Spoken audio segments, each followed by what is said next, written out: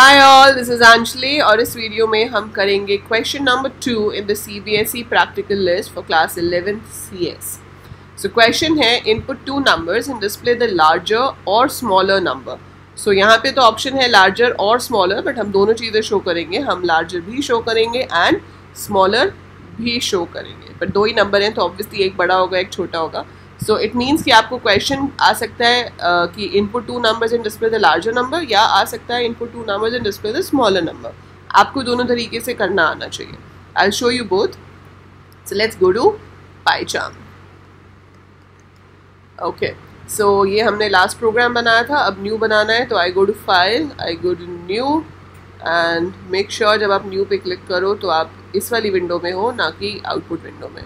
So I click here and मैंने इसका नाम दे दिया से larger and I create it this way. ये मुझे अभी नहीं चाहिए, सो आई क्लोज इट। ओके, यहाँ पे आपको सबसे पहला काम है 2 नंबर्स इनपुट करने हैं। ठीक है, क्वेश्चन में ये मेंशन नहीं है कि आपके वो जो 2 नंबर्स हैं वो इंटीजर्स होने चाहिए या फ्लोट होने चाहिए। It is like input 2 numbers, it's not mention whether it should be integer और फ्लोट।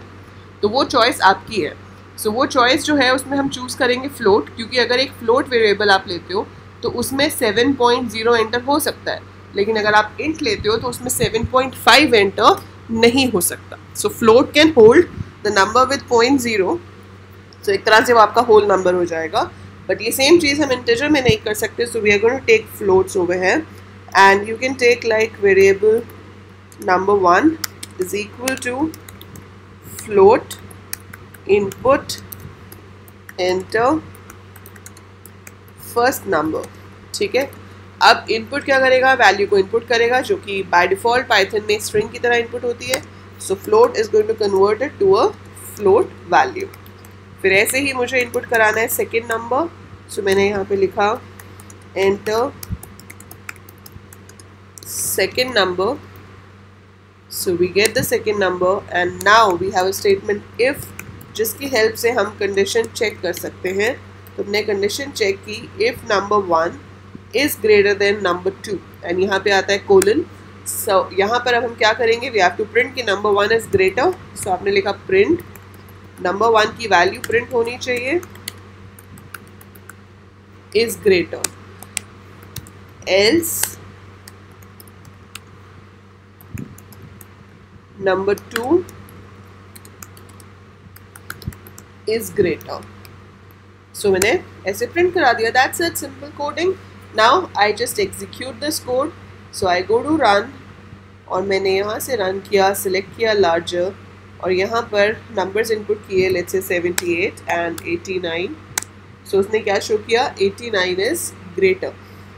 आप जितनी मर्जी बार रन कर सकते हो और आप पॉइंट्स में वैल्यूज भी एंटर कर सकते हो, like 87.56, 76.9। So 87.56 is greater. So whatever number you enter वो आपको बता देगा कि ग्रेटर नंबर कौन सा है। ठीक है, अगर हमें यही काम स्मॉलर के लिए करना होता, ठीक है, ग्रेटर समझ आ गया। सो ग्रेटर के लिए ऐसे कोड करेंगे, और अगर यही सेम काम स्मॉलर के लिए करना होता तो हम क्या करते, कंडीशन उल्टी चेक कर देते कि अगर नंबर 1 नंबर 2 से छोटा है। So if number 1 is smaller, so we have to print smaller. So just the order is changed and the message is changed. So this is how we get the smaller. So ये आपको smaller number show करेगा। So अब मैं इसको अगर run करती हूँ, so वो मुझसे पूछेगा enter the numbers. So मैंने नंबर एंटर किया 78, 65, तो आंसर आया 65 is smaller। फिर से रन किया, एंटर किया मैंने 4.5 and 6.6।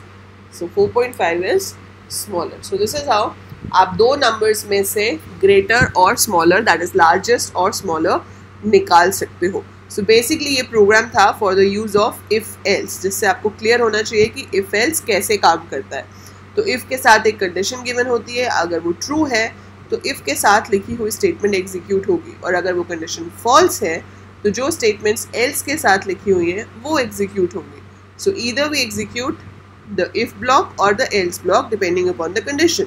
So if के साथ वाले ब्लॉक को true block बोलते हैं और else के साथ वाले ब्लॉक को false block बोलते हैं। ठीक है, आप एक और प्रोग्राम ट्राई कर सकते हो to practice if else, that is you input as of a person and tell whether that person is eligible to have a driving license or not. तो उसमें आप एक एज इनपुट करवाओगे और चेक करोगे, अगर तो एज 18 या उससे ज़्यादा है तो आप प्रिंट करोगे you are eligible for a driving licence, to apply for a driving licence. वो ऑब्वियसली ड्राइविंग लाइसेंस मिलने के लिए ड्राइविंग टेस्ट देना पड़ेगा, but you are eligible to apply for a permanent driving licence, else not eligible, right. या फिर आप इसी को वोटिंग के लिए भी कर सकते हो कि अगर आप 18 ईयर से ज़्यादा हो तो you are eligible for a voting card, otherwise not eligible. So anyhow you take it. So basically आपको यहाँ पे condition check करनी है, write the code and post it in the comments below. And that's it for this video. Do like it if you understand the concepts and you want me to make more programs like this. Do share the video with your batchmates and subscribe the channel अगर by chance आप subscribe करना भूल गए हो. So do click on the subscribe button right now. That's it for this video. I'll see you in the next one. Till then, keep watching, keep learning.